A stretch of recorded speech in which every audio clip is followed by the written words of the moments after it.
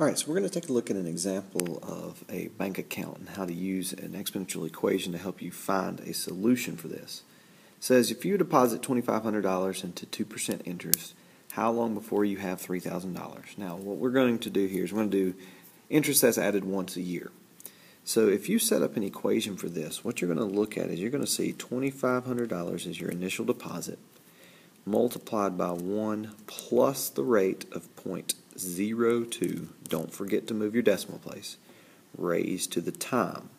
Now, in this problem, you are not given the time. Remember, there are some problems on your test and that were on your quizzes where I will give you the time, you plug in the time, and you take out your calculator and you just type that in and get your answer.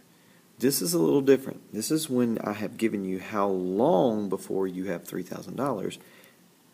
I'm asking you to solve for t. So what I'm asking you to do is to set this equal to $3,000 and find the value of t. So it's just like these equations that we've looked at before up here, finding the value for the x. It's the same thing. So what I want to do is I want to take this, I want to divide it by 2,500.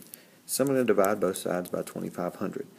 On the right hand side, what that's going to leave me with is 1.02 raised to the t power. On the left hand side, 3,000 divided by 2,500 is going to give me 6 over 5 as a fraction. Yes, I'm going to leave that as a fraction. Yes, you could get a decimal there. That's not too bad. But then what I want to do is I want to do the exact same thing that I did up here. When I had this base raised to this exponent equals this number, I put my logarithmic form using my definition of a logarithm. Same thing here. This base raised to this exponent equals this number using my logarithmic form. Same thing here. This base raised to this exponent equals this number.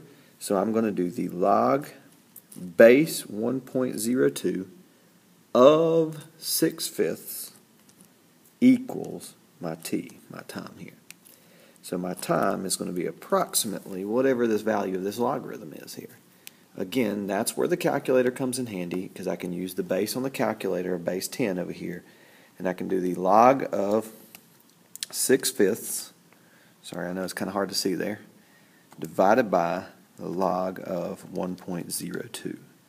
Press enter, and then I get 9.206, or approximately 9.2 years, basically, is what we're looking at here. The problem is, remember that this interest is added once a year, so technically this right here is not going to help me because 0.2 years. I'm actually probably going to have to do 10 years here to actually get my $3,000 in my bank account. If you were adding your interest more than once a year, like we talked about, this right here could change. You could actually have partial years if you were adding the interest more than once a year.